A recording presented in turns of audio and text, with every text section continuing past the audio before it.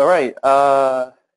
Good morning, everyone. So this is Mao speaking, and we're going to have a webinar about our single-axis motion control module that we just recently released.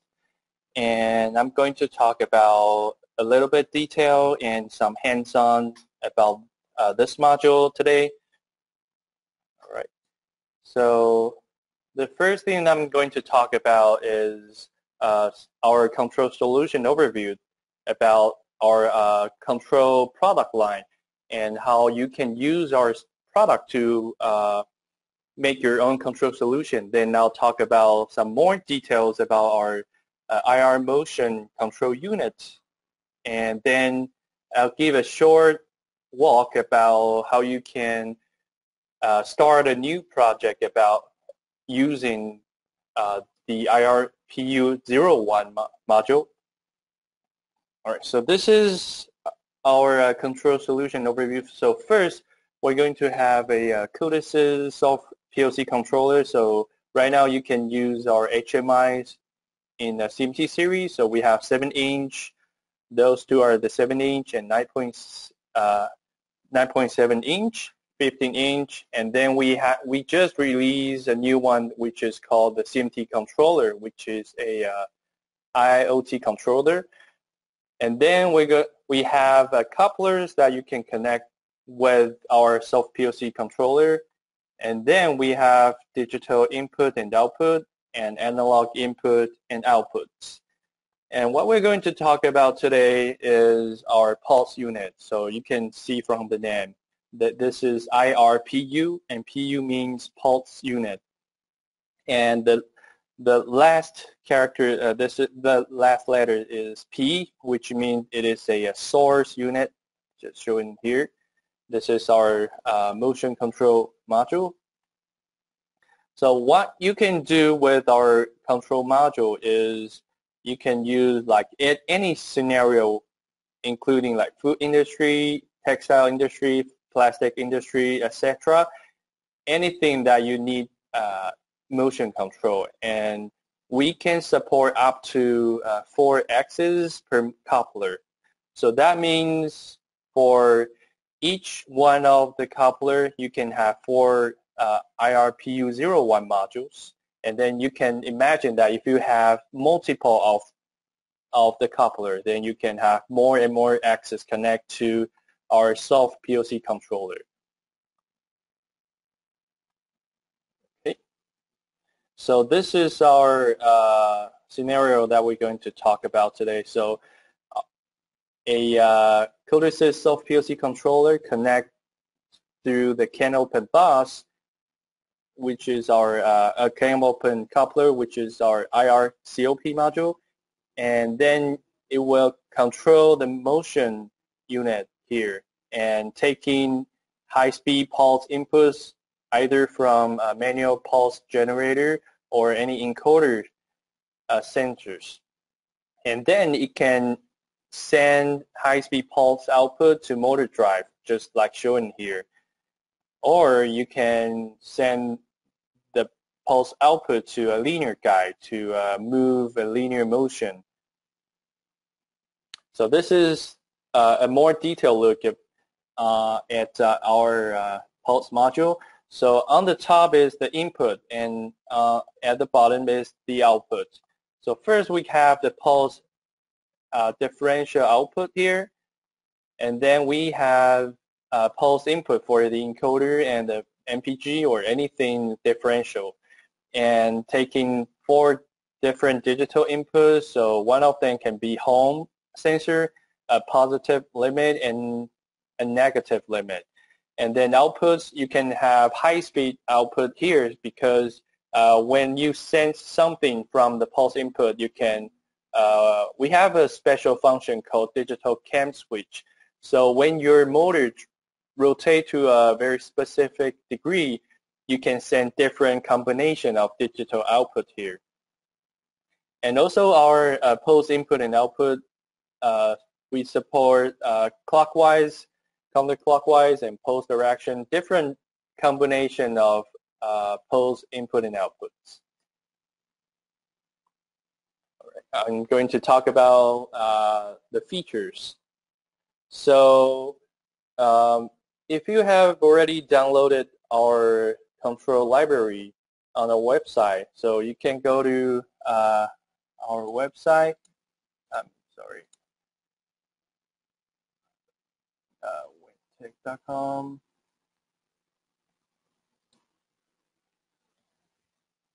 Coming back to the website. So if you can go to our website to download the package, and then you can see that we have several motion control library already ready for you. And we designed those function blocks according to the POC open specification. So you can see that from the name. So we have motion control, power on, stop, and many different function blocks. And I'm going to talk about one by one about the features and the function blocks that we have with the motion control unit. So first, we'll start from the discrete control, which is positioning. So moving to an absolute position or relatively from a current position like a +10 or -10. And we have buffered and blended moves for if you have multiple commands, then we can help you to blend them or mix them together. And then we have velocity control, which is a continuous control. And then we have a synchronized motion, so you can have two different axes, one master and one slave. And the slave unit will follow the master unit, just like a gear. Okay, and then we have homing, capture, and digital cam switch. So we'll start from, hold on a second. Start with the positioning. So we have move absolute. So what is move absolute? So you can move from any place and to a specific location. And then we have move relative. So you can move relatively to the right and to the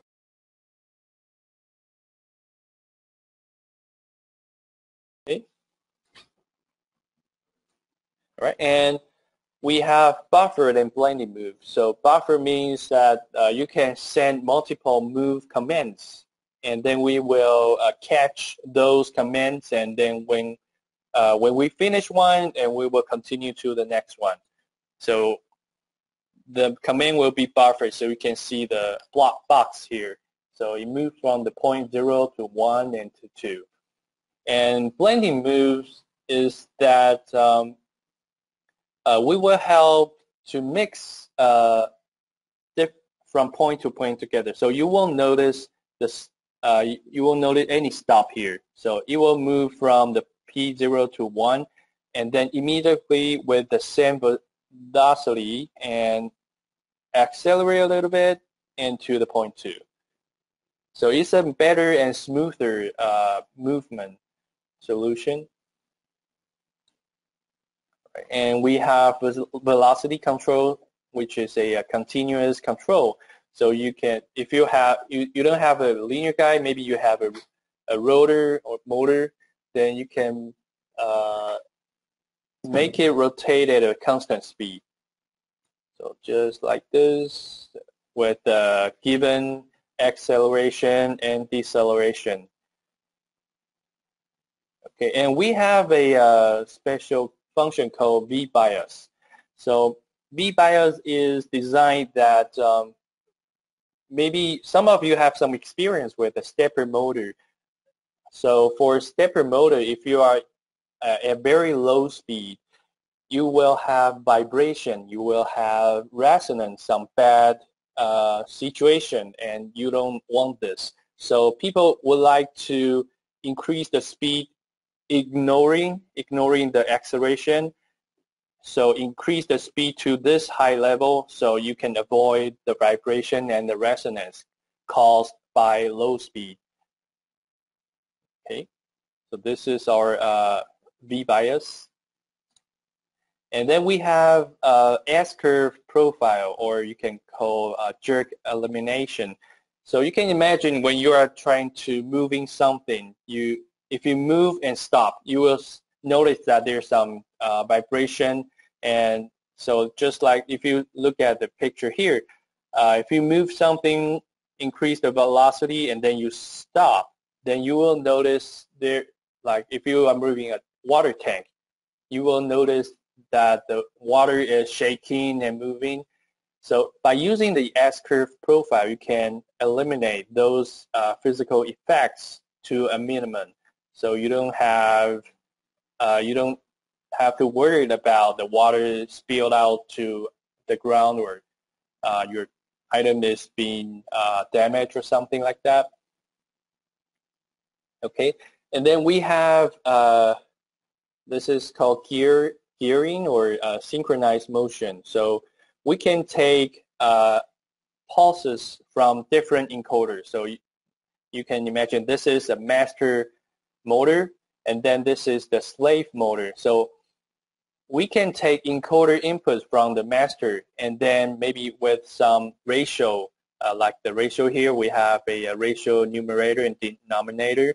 So maybe the master moves 10 degrees, then we can move like 1 degree or maybe 100 degrees with the ratio. So this is gear synchronized motion, like this. So if you have a manual pulse generator, you can rotate the MPG and then rotate the and to move the linear guide or the motors. Okay, so let me just show you right here. To pull up the picture. All right, so right here I have this is what I am here right now. So I have a manual pulse generator here, and I have a web camera installed on the linear guide. So I'm going to open the linear guide, the webcam here. All right, so I'm going to move, and if you can hear the sound, I'm moving the MPG right now. All right. So what I'm showing here, I'm moving the linear guide with my hand. Okay. So you can see from the webcam. So this is a actual application that you can use with our motion control unit. So you can have our iR-COP can open coupler and connect with the iR-PU here, and you can see the iR-PU is taking encoder input from the stepper motor and sending the pulse output to the stepper motor right here. So we'll come back later. So let's go back to the slide. All right, so this is gearing and synchronized motion.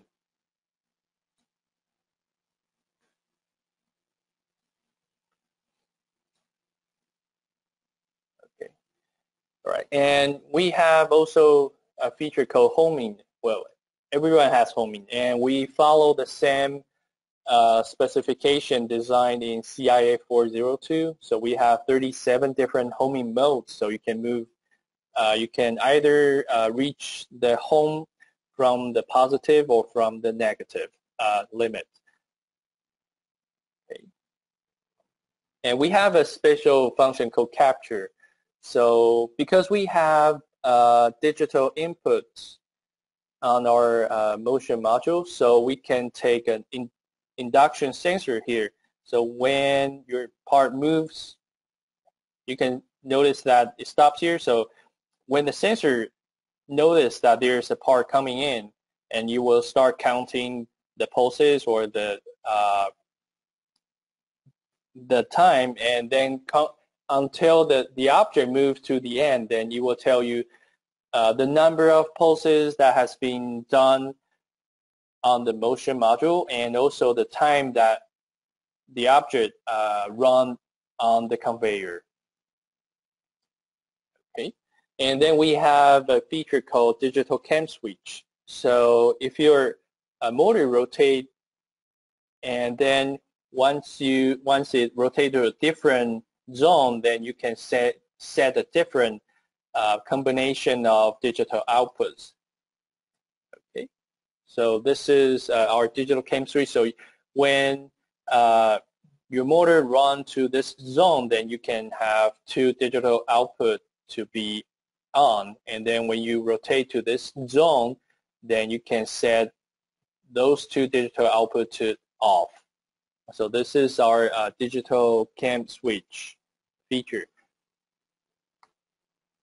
All right, so those are the features that we currently have with our iR-PU modules. And of course, we're going to have some more in the future, but right now that's what we have here. And then I'll talk about the wiring for the iR-PU module.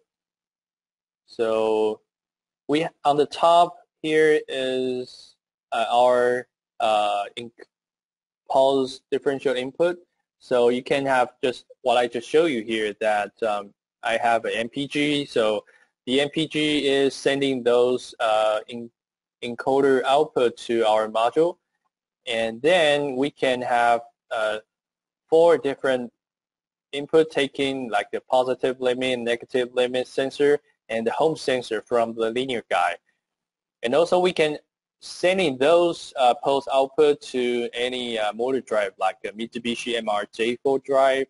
So our pulse differential output A+, A- will connect to their PP and PG. So you can see that this is positive and negative, and their P and G and P and G here.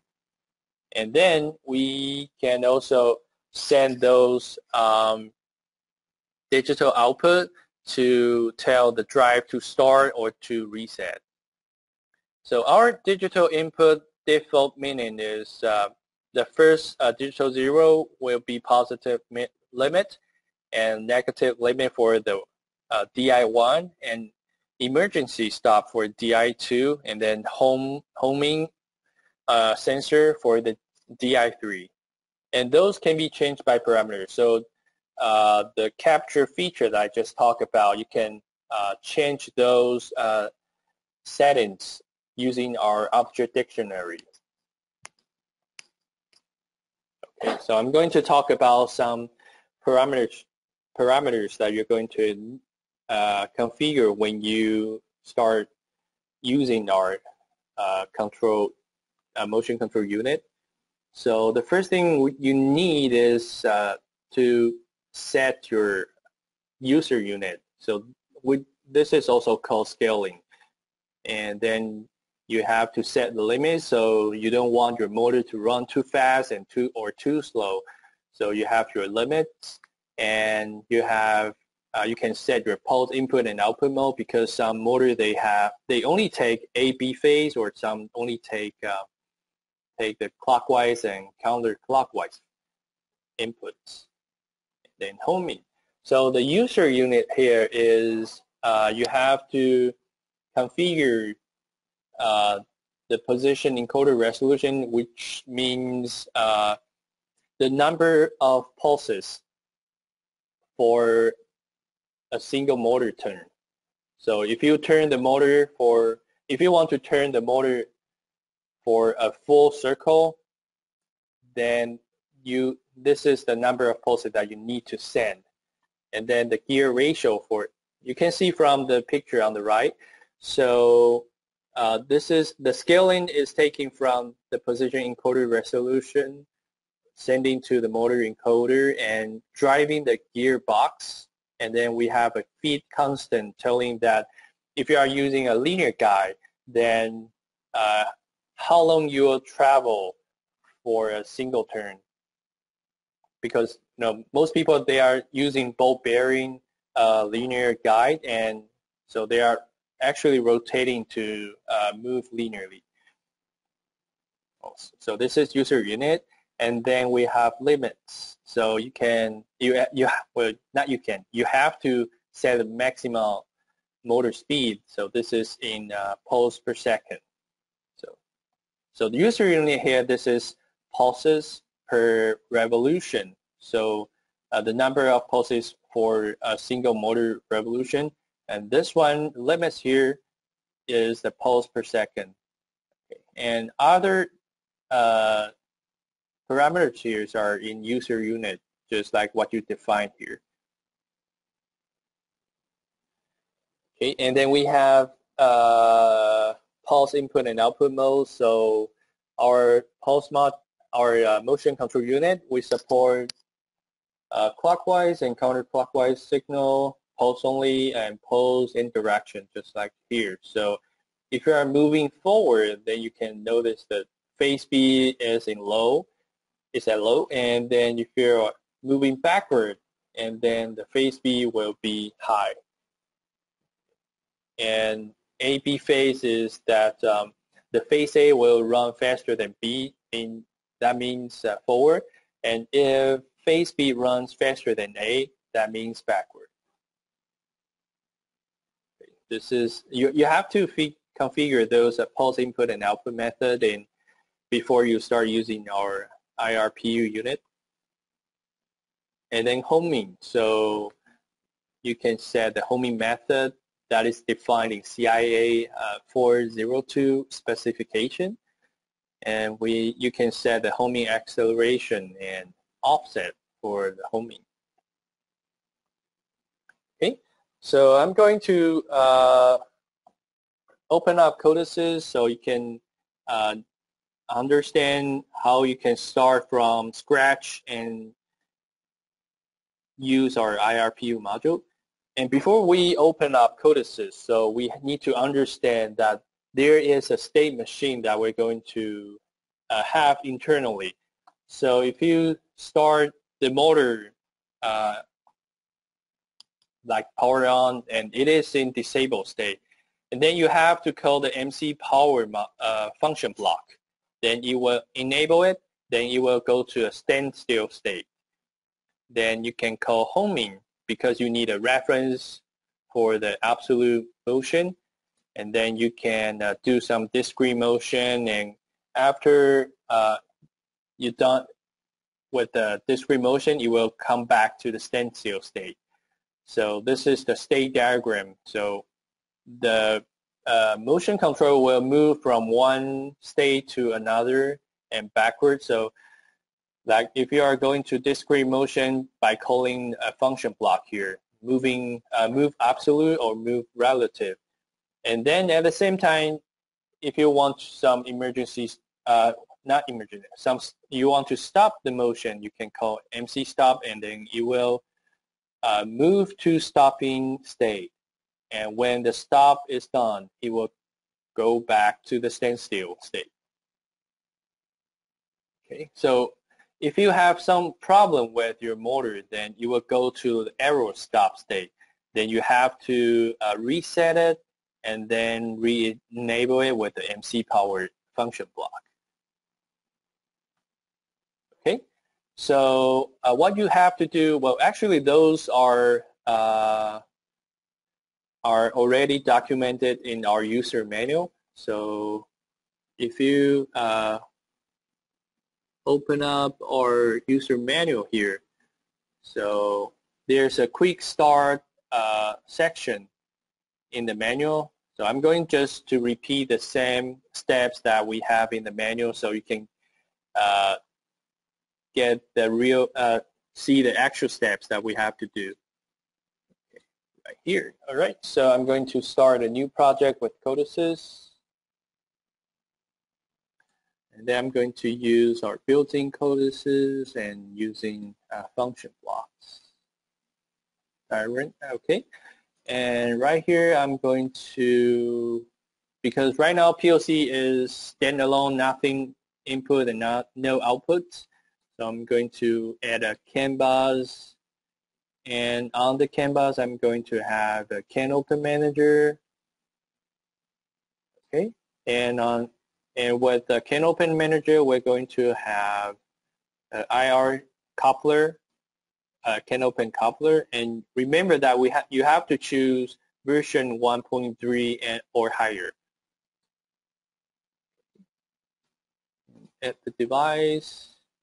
All right, so then you can, over here you still have nothing, so then we move move on and add some access here. So if you have other IR modules, you can edit here.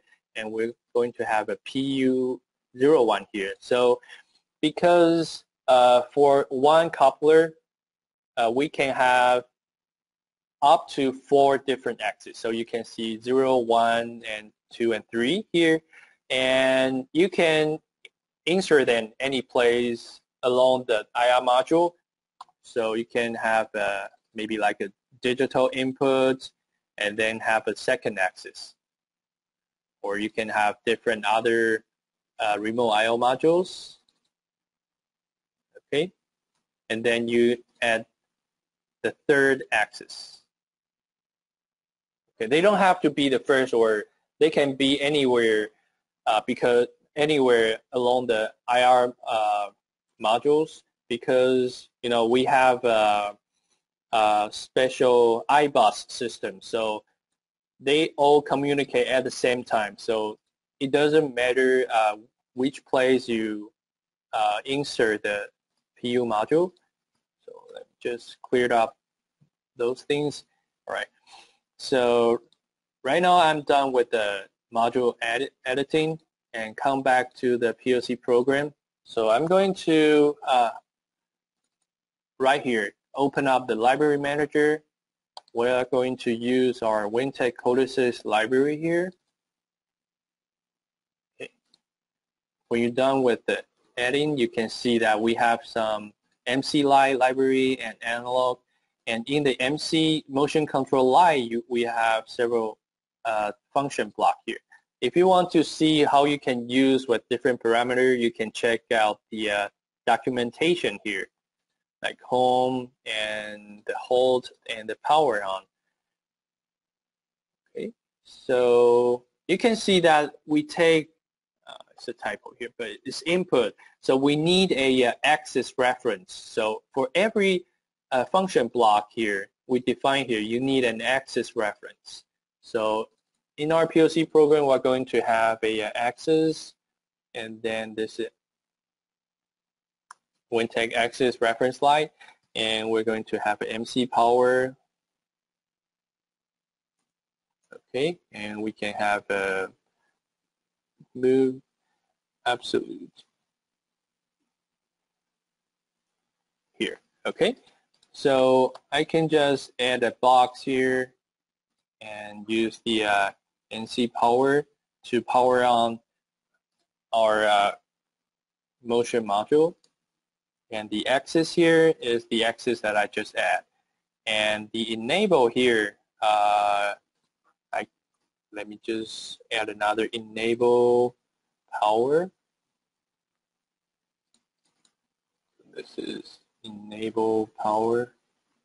Okay, and then I'm going to have a start servo. So servo on Boolean variable. X servo on here, and copy this. Okay, so we don't actually need all those states here, but you can save them to a different variable to check the status, because sometimes when you power on your motor and something bad will happen. So you can check out those different status, but right here I'm going to delete all those question marks, and I'm going to have another box, which is MC move absolute. Okay, so this is always on, and add the axis reference. And to execute the move absolute, I need a run absolute here. Okay. Well, actually, it's going to open up the existing project that I have right now. So this is the one I just showed you through the webcam. So let me open up the webcam here. Okay. So let me log in to it. Okay. So you can see right here, so what you need is define all those variables with our function block, and also remember in our IR coupler and go to the CANopen IO mapping. We have you have to map all those variables because our MC modules, they control the access to this access variable, and this access variable is mapped through the IO mapping here. So you can see that the access 0 is mapped to a specific CANopen variable here. So you have to follow the naming, so you can see that profile acceleration, the name is very similar. So if you don't have the manual, you can check those naming here. The variable name is very similar. Okay, let's go back to the program here. So right now I have power on my IR unit and the motor. Then I can maybe do homing and move it with a given velocity here. So let me open up the CODESYS and the webcam. So I can tell the motor to start running. Okay, did you notice that the roulette is rotating right now? Then we have a feature called continuous update. So if I change the speed right now, like 200, and update, so you can notice the speed is a little bit faster. And if I change it to 2000, okay, due to network speed, I think maybe you can notice a little bit difference, but I'm going to move it to a full speed. Okay, just like a car, you can't notice any numbers on the disk right now.